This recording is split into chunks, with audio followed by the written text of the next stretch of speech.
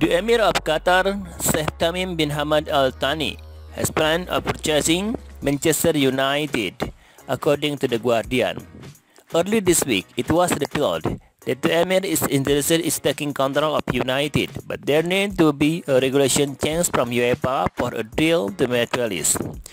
As per current rules, Manchester United cannot be involved in the same European competition if they are owned by the same entity in Qatar Sport Investment.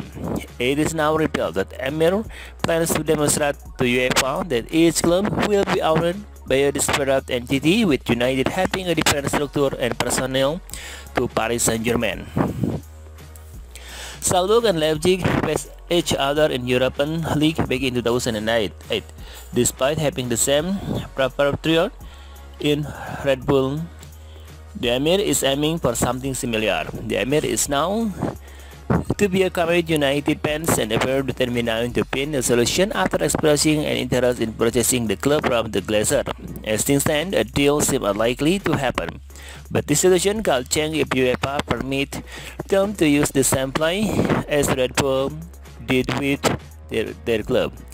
This is far easier said than done, considering the Saudi non-negative influence on United from any of the current personnel controlling less position in Ligue 1.